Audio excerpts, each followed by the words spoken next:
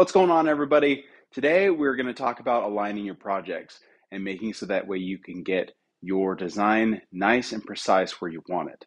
One of the biggest concerns that people have coming from other machines over to an OMTech machine is alignment, especially if you're a Glowforge user and you've been using a camera. Understanding how that happens can be difficult. So today I'm going to show you how to make a simple disposable jig out of cardboard to turn this into this. So let's get into it. So here in Lightburn, we're going to set this up first. I just drag out a rectangle and size it to the area that I want to cut out on the cardboard. And then you need to select it and actually convert it to path, just like you see here with your right click.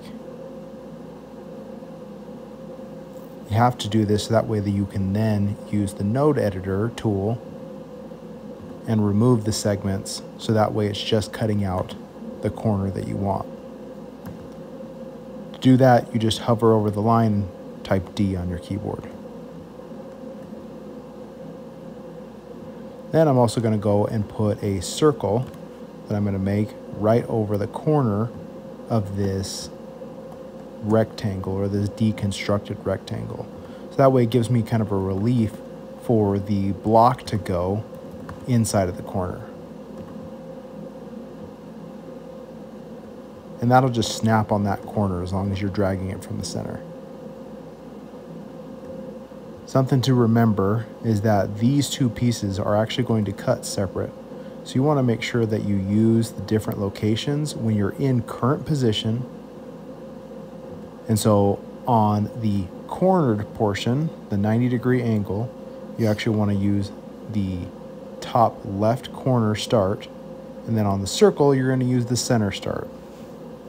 And just something to keep in mind, the way that I do these a lot of the times is I turn on the cut selected graphics and use selected origin.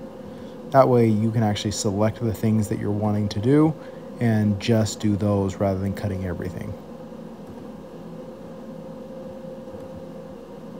So just getting all my settings dialed in here for cardboard and making sure we don't go for 4 passes apparently. So now that we're all set up, I'm just going to go ahead, I frame it out a couple of times, just make sure that it's going where it's supposed to go, and then we'll get this thing cut out.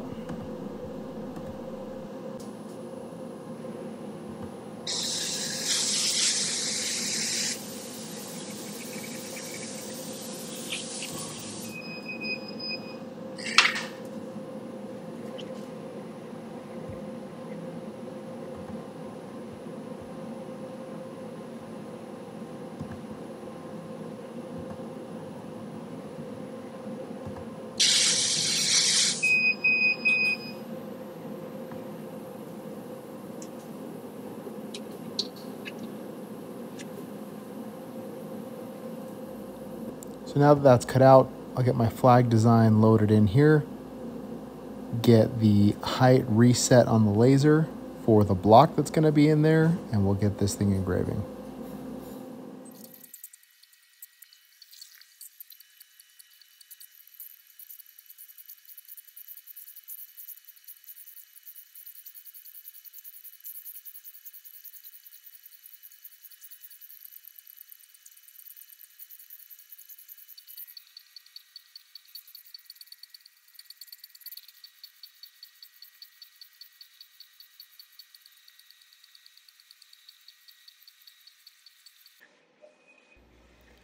All right, now we're at the last couple of passes here, and then it's gonna wrap up, and we have essentially a finished product.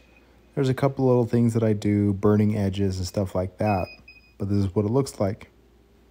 If you like this video, please subscribe and stay tuned for the next ones.